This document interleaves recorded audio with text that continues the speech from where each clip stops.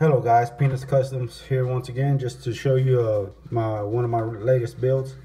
If y'all seen, I've been building flatbeds and to be able to tow cars or whatever else you may need to tow. First one was this yellow one, if y'all seen before, and then I decided to build another. This one, a little bit different. And I've also had this old M2 laying around. It used to be a tow truck, but I decided to change it up, do it a little bit different, as you can see. Gasser that I had built a while back. But as you can see, I built a flatbed for it, made out of wood. And then I also repainted it. It wasn't originally red. And then just reattached all the components that were on the original. Still need the lights that I tried to pop out, they didn't cooperate and I had to just break them out, so I still need to replace the lights. But overall the build was great. I really liked it. Gives you an old school look. Growing up, I remember my dad used to drive one of these. They used to call them bobtails, but it's an old M2 that I had laying around and decided to put a flatbed wooden bed on it, give it an old classic look. As you can see, I used a wood burner, put Peanuts Customs on it.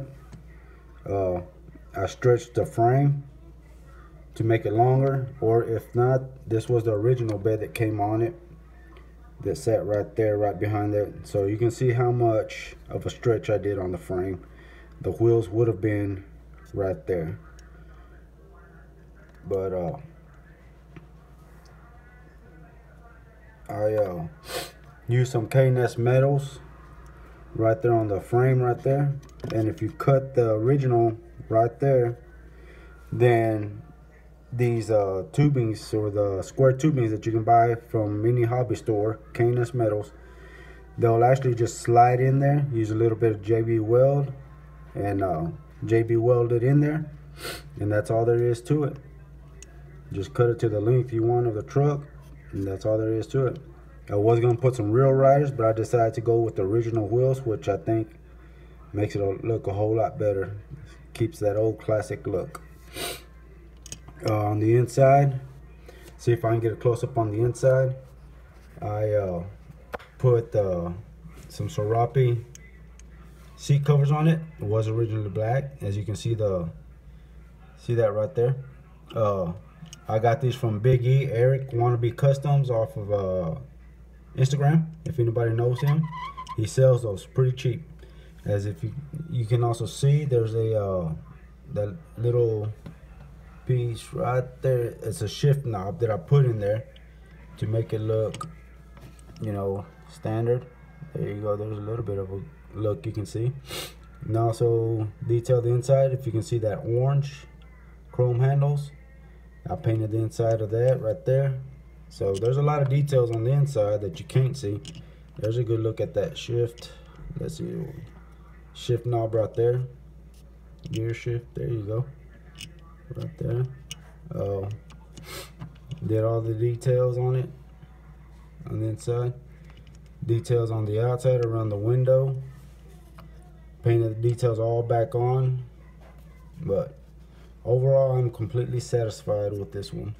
When I took out the window, it did crack, but you know, it's an old classic, so it kind of gives it a little classic look with the cracked windshield. So I wasn't too upset when I cracked the window.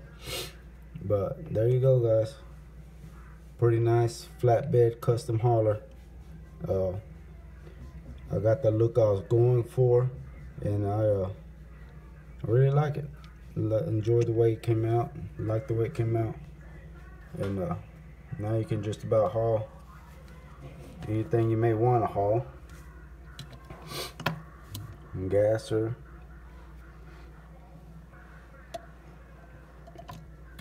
This old school van that I built a while back. But anyway, I hope y'all like it. Hope y'all continue to watch my videos. If anybody ever has any questions, comments, concerns, let me know. I'll do my best to answer your questions on any builds that I do. I keep no secrets. You ask me, I tell you how I do it. Just trying to help out the next guy. But anyway, guys, thanks for watching. Hope you like it. Hope you enjoy my builds. And we'll see what comes up next. Thanks for watching. God bless.